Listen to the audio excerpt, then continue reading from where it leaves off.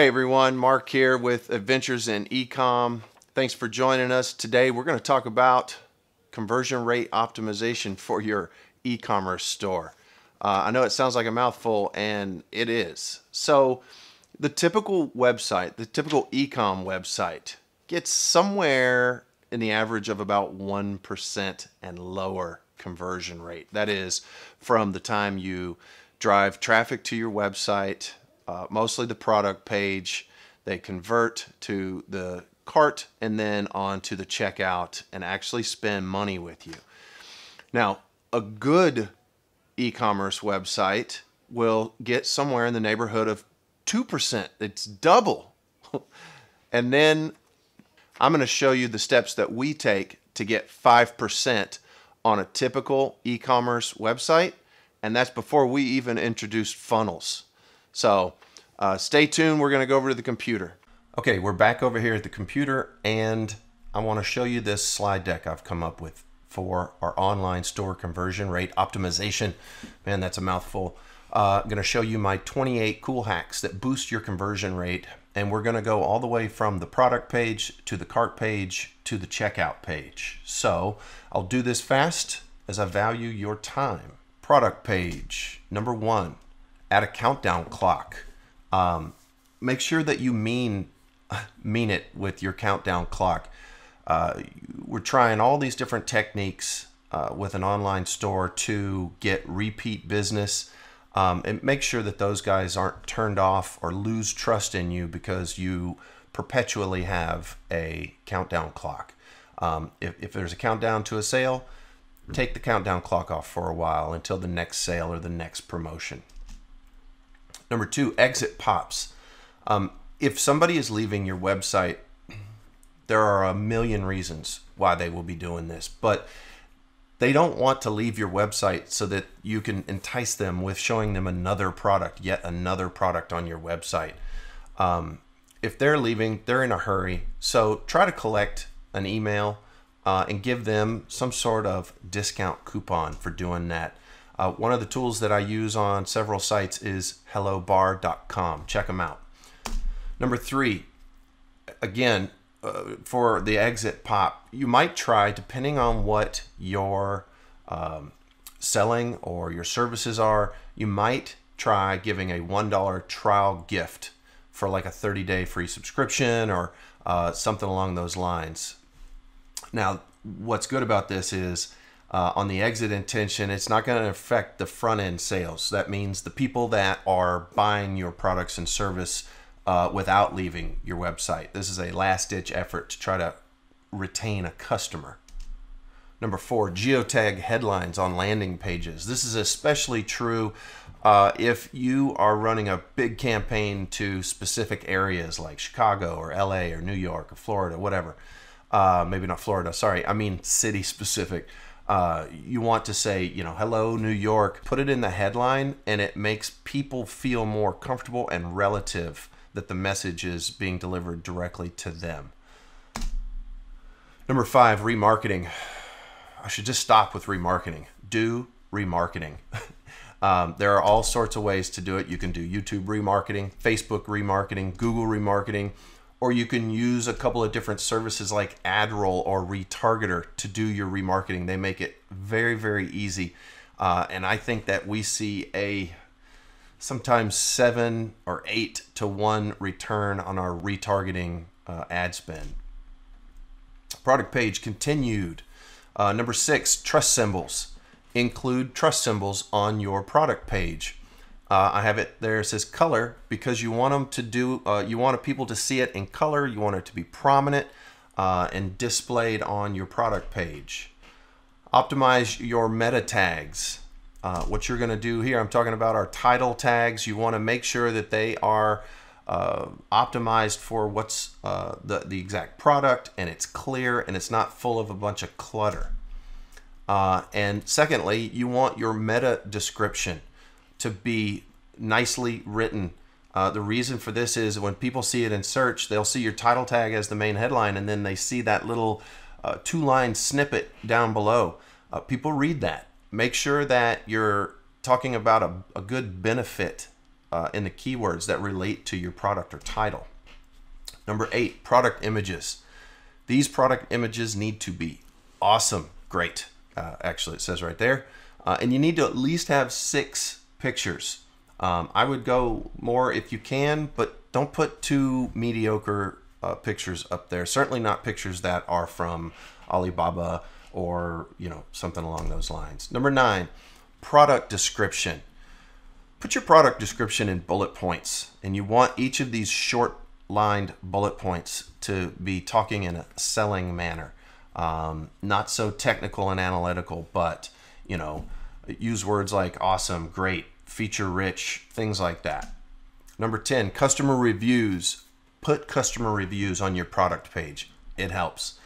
You want to use product reviews that are both about the product itself and some that are about your store, like excellent customer service, fast shipping, blah, blah, blah. Number 11, leverage headlines in your product description. What I mean by that is, and I see a mistake, I got H exclamation point. That's supposed to be H1 or H2 tags. Google picks up on these tags and sees them as more important. Don't just make the text larger by making it a larger size 18 and bold font, okay? Number 12, features list. And if you can include a feature, a benefit, kind of bullet point list about your product with images, it's even better. Number 13, recommended products.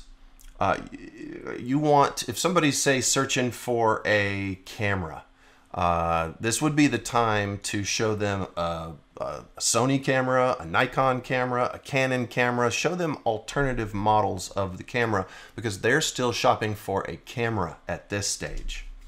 Number 14, if you haven't guessed by now, add a big add to cart button.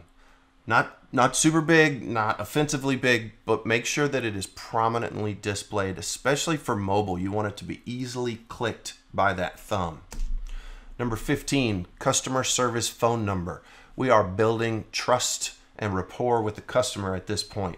Make sure that the customer feels like they can reach you if they have a problem or if they have a question. Number 16, company address. Same as 15. Make sure that the company address is prominently displayed so that you're not some hokey virtual seller that's here today and gone tomorrow. Cart page. Number 17, define the number of steps from cart to finish. Like a progress bar or numbers or something. People want to know how long until they can be done with this process. People are in a hurry. Number 18, recommended products.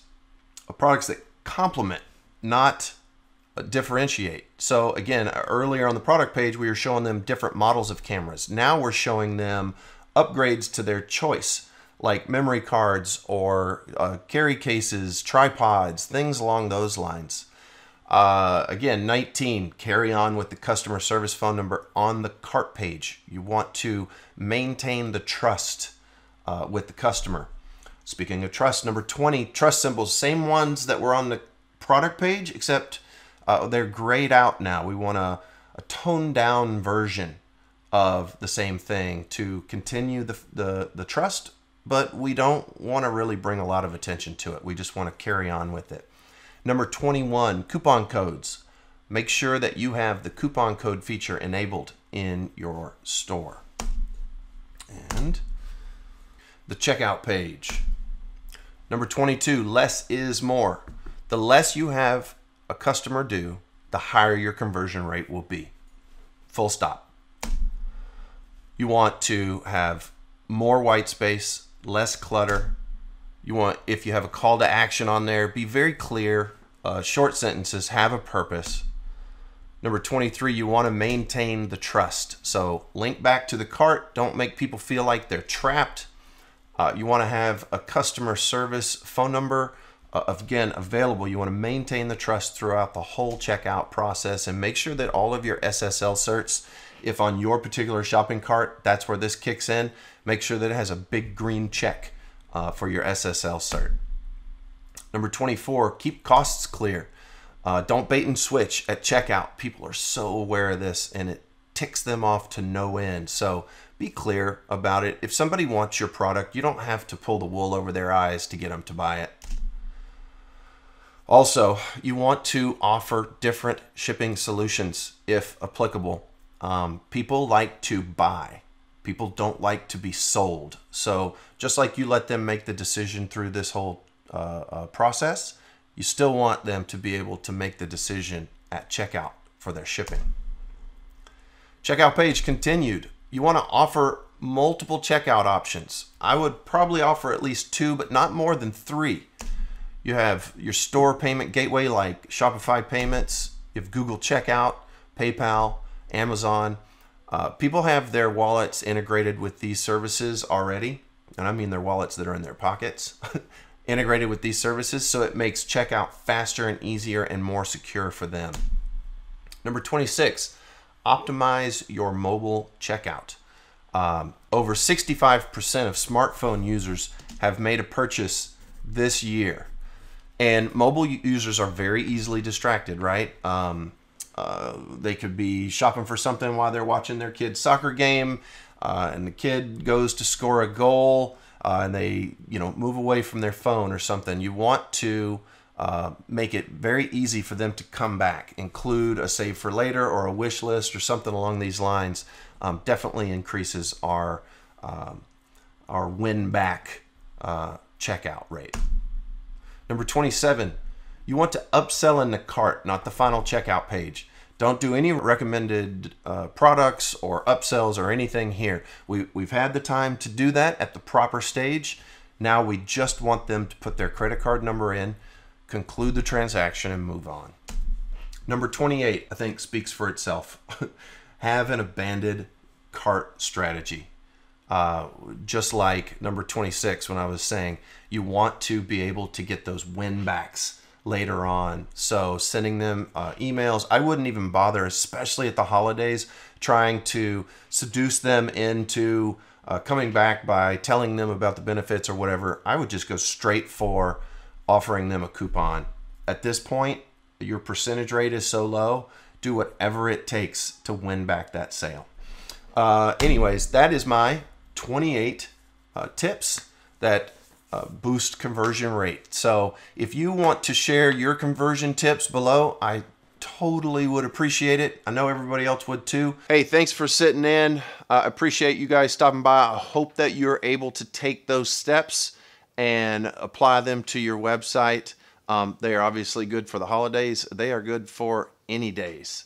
If you like this, please give me a thumbs up and subscribe. Appreciate you. I'll see you next time.